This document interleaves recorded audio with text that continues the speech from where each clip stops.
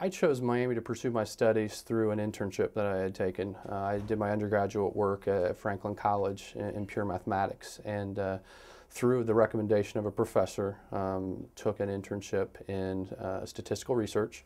Had provided a lot of research studies utilizing statistics to this farm in northern Indiana. And as a result, realized that I did have a passion for statistics and wanted to continue my studies in it. My professor at the time was an alumnus of Miami University, and he recommended looking into the program here. And that's when I made my decision to enroll and try to accomplish a master's in statistics. So I got interested in the course of work in statistics by really pursuing my interest in mathematics, which turned into an internship that led me to statistics. There's a distinction between the two. I felt that with mathematics I was going to be a math teacher. Wasn't quite sure what I would do outside of that, but with the introduction to statistics I realized an application within the business world. And as a result, I really developed a passion for knowing that there was a lot of opportunity out within marketing professions, within IT, within pharmaceutical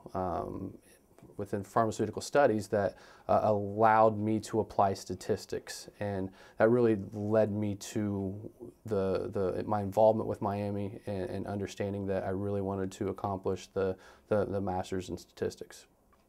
There were several professors at Miami that definitely had an impact on my studies here.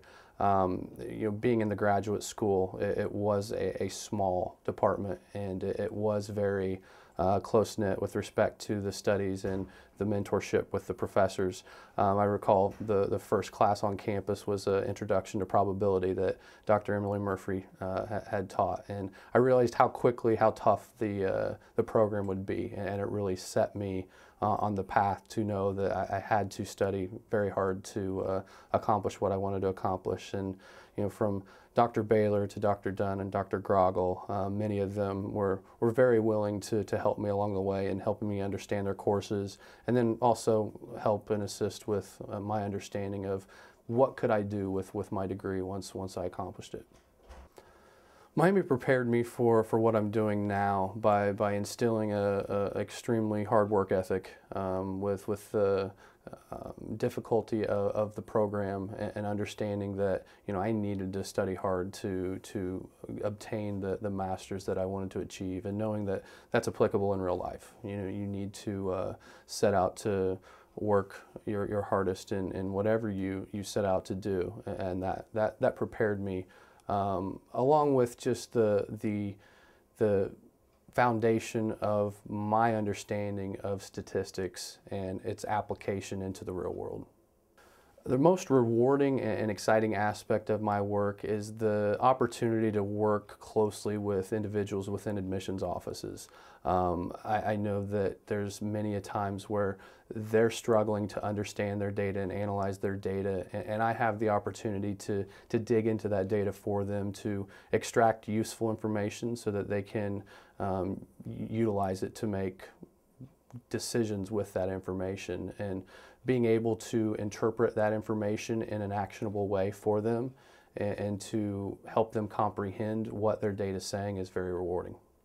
My advice for students as they are entering into the potential of a statistics degree or even a master's would be to take an internship, without a doubt. It's the quickest way to understand if you have a passion for what you think you want to enter into. I think it's also a great way to develop leadership skills early on, and to understand where you might want to apply your practice of statistics. 10 years from now, when you update my profile, I would expect to be continuing to grow my business target enrollment group, to continue to add to my team of statisticians, and to expand the client base that I have currently within higher education.